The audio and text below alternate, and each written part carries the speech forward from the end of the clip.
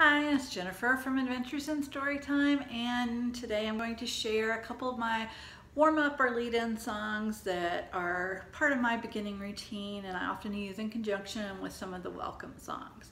So the first one I'm going to share is one I actually first learned from Jayberry, and it is called Hello Everybody.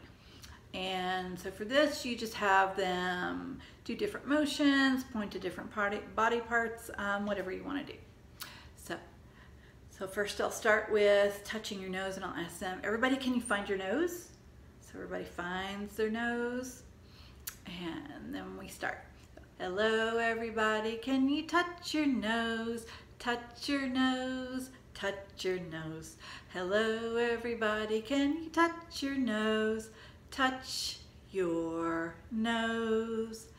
And then I might do pat your head. So everybody find your head.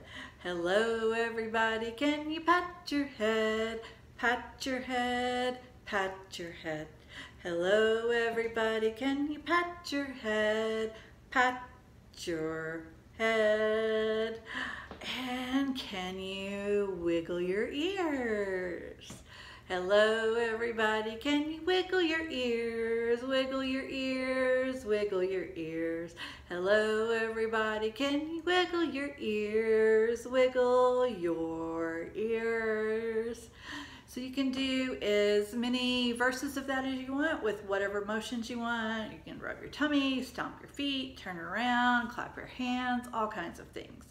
So this is good when you have an audience who is a little subdued and may need to get warmed up as opposed to calming down. And it's really good with the younger kids because doing all these motions and being aware of body parts, they're learning vocabulary, they're learning to follow instructions, and it also helps with their proprioception or awareness of where their body is in space and how it moves.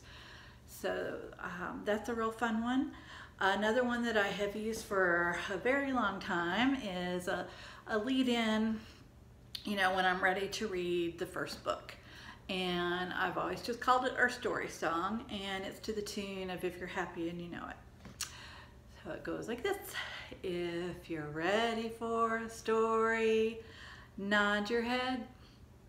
If you're ready for a story, nod your head.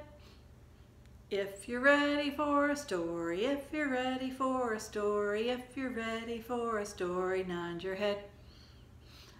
Now with this one, I like this one also because you can do as many verses as you need. You can start with very big motions if you have a group that is a little rambunctious and needs to calm down. So I might start with, you know, stomp your feet or turn around. If I can incorporate things that go with the theme of the day.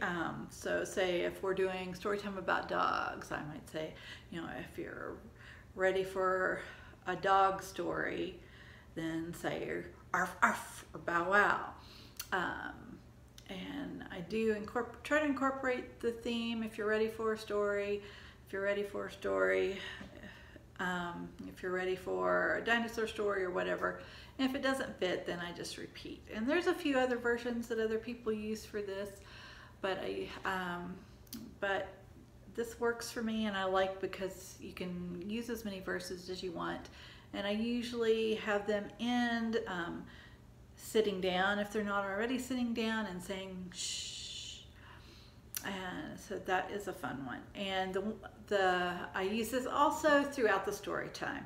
Even if, say, we're getting to our second or third book and they've gotten, you know, a little worked up again and need to settle down, then I'll do a couple of quick verses of that. You know, if you're ready for a story, have a seat. And if you're ready for a story, say shh.